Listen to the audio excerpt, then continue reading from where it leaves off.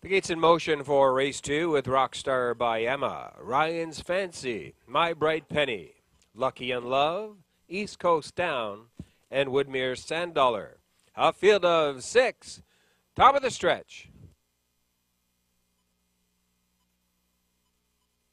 Here they come.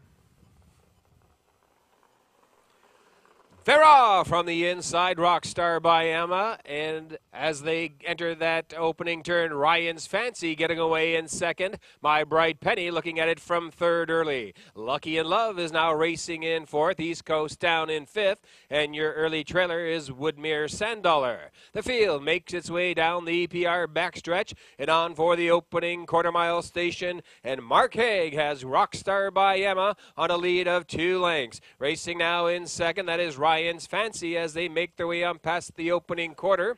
In 30 3/5. My Bright Penny racing a gapped out third, looking at it from fourth. That is Lucky in Love, followed by East Coast Down. The trailer is Woodmere Sand Dollar. They make their way on past the 3/8 mile station, race off the turn, and on down the stretch in front of the stand. First time, and Rockstar by Emma leads this field down the lane. There's action out of the 3-hole. There goes My Bright Penny to challenge that leader. Past a half in 101 2/5. Into the turn they go for the 5/8. Out in front, Rockstar by Emma, My Bright Penny now racing in second. Ryan's Fancy is racing in third, second over in fourth. Lucky in Love on the outside. Now Woodmere Sand Dollar is now fifth, and the trailer East Coast Down as the field tightens up as they approach the 3/4, and Rockstar by Emma is past there in 131 3/5. It's Rockstar by Emma. My Bright Penny is now at his wheel second. On the inside in third, Ryan's Fancy. They have an 1/8 of a mile left to go, and Rockstar by Emma takes this field off the turn and down the stretch for home. On the outside, My Bright Penny. Rockstar by Emma on the inside. It's going to be Rockstar by Emma. 2 in a row for Haig. Finishing second